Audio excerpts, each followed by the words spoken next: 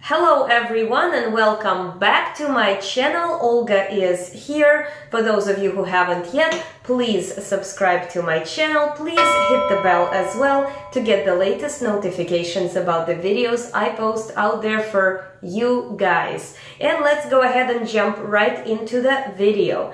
In today's video, I am going to be reviewing the Viseart Golden Hour palette. And this is what she looks like. So this is Viseart Golden Hour palette, or you can pronounce it Viseart.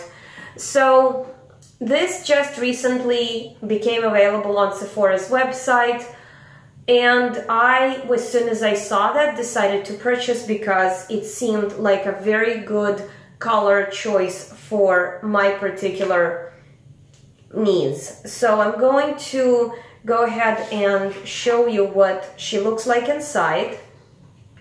So this is what the palette looks like inside. It has 9 shades. You can see right here. They do have this clear plastic going on the top. I am going to move it out of the way so you can see the shades better. And the plastic there has the names underneath each shadow, so that you know which shadow you are applying. I personally find it a little bit annoying, this type of plastic, not to mention that it's kind of on the side, so it's not on the top like usual, like when you see something like Natasha Denona's palettes where it's kind of on the top, but this is sort of on the side, so I am going to probably try to take it off.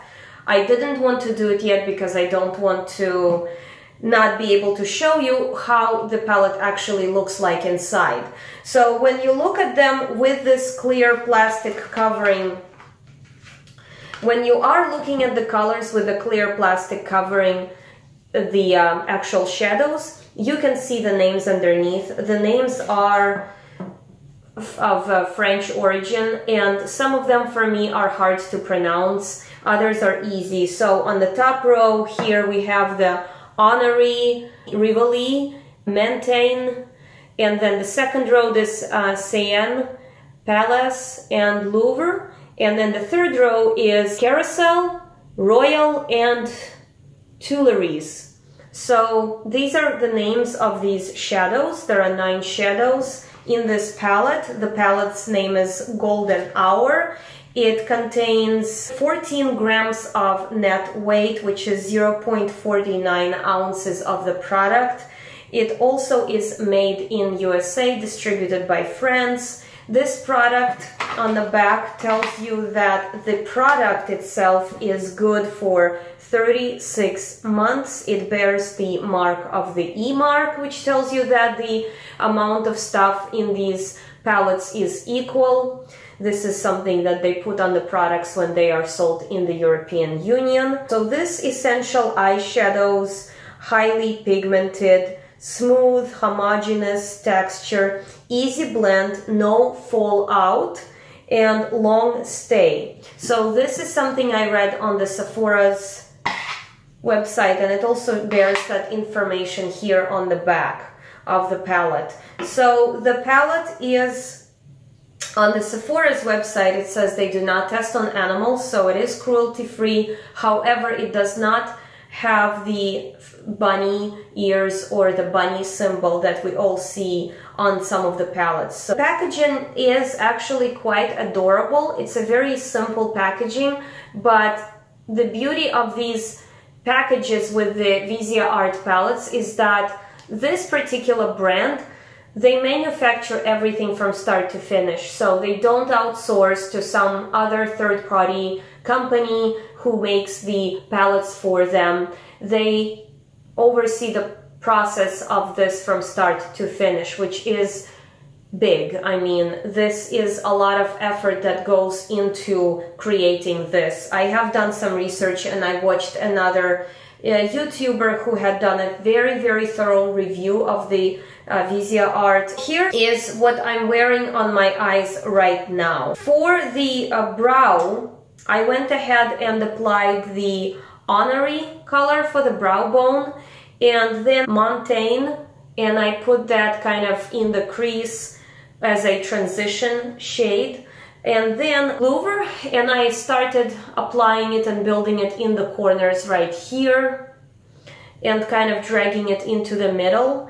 And then I had gone into the palace, and I tucked it into this lower lash line.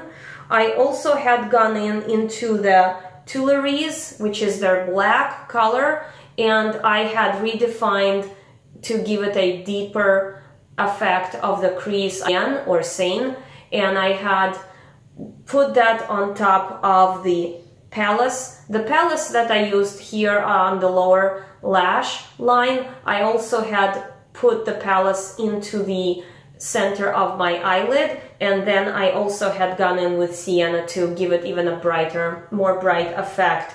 I did set that with the Urban Decay setting spray all-nighter. Into the corners right here I tucked in Rivoli. So that's what I'm wearing on my eyes. Besides that, there is the Stila eyeliner, Roller Lash by Benefit Cosmetics on my eyelashes. There are no falsies today. I just wanted to make sure. When I am testing out some palette colors, I try not to wear false eyelashes with that first time I wear something, because I want to be able to test how they perform. Is there going to be any fallout? So the brand is claiming that there is no fallout. So I would say for right now, this is going to be two-part video. This one I will do the swatches right now. I'll show you how it swatches.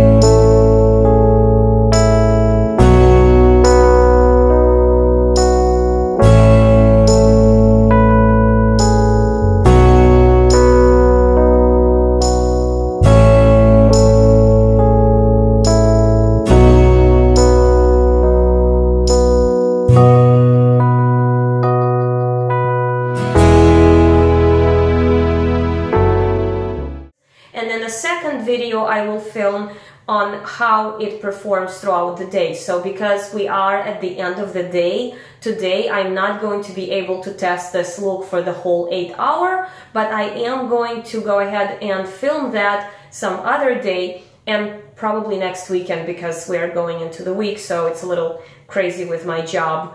So I will be revisiting this next week and tell you how it performs throughout the whole day.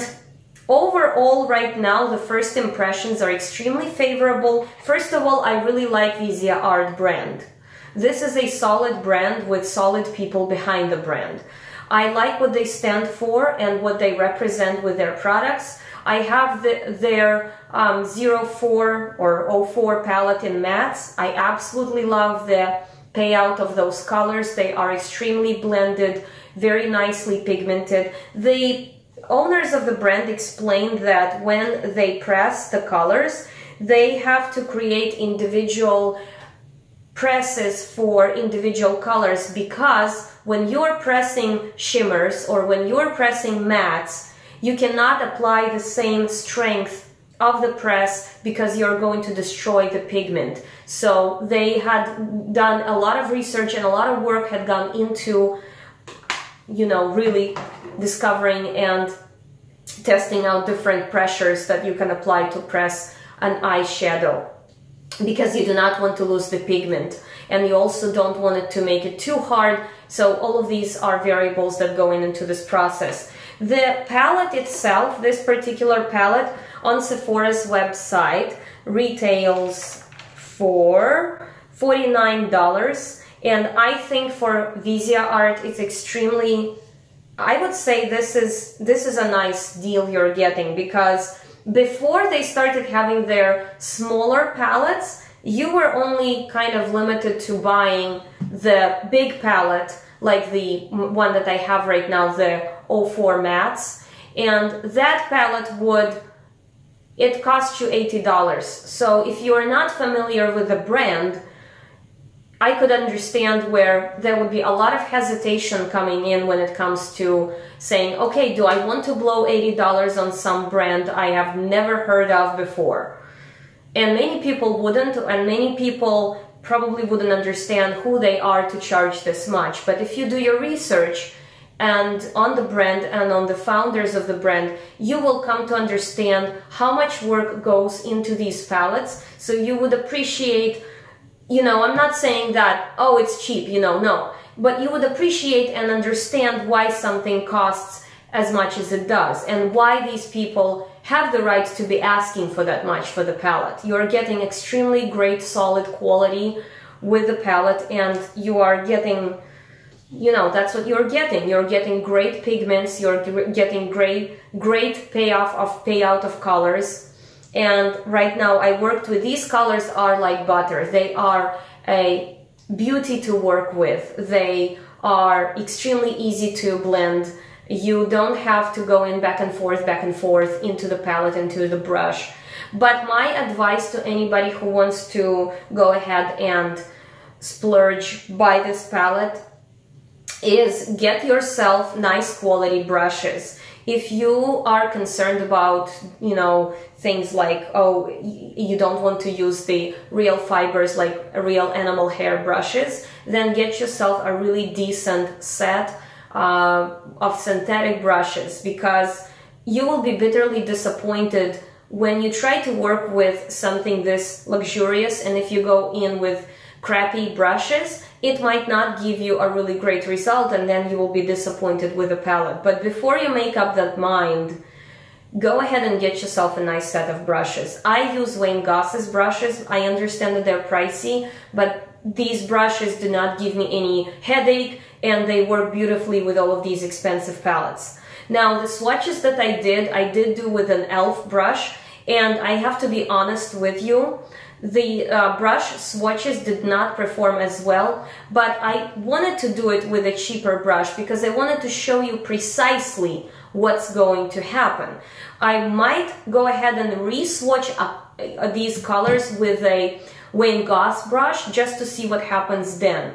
You know, I might not, I will see for my next video, but we'll definitely film a video with the wear and how this wears throughout the day. That would be all for today's video. Thank you very much for tuning in. Please leave me your questions and comments in the section down below, and I will see you all in my next video. I love you. Bye. Yes, come on. Some of us are trying to make videos. Oh my gosh. Thank you.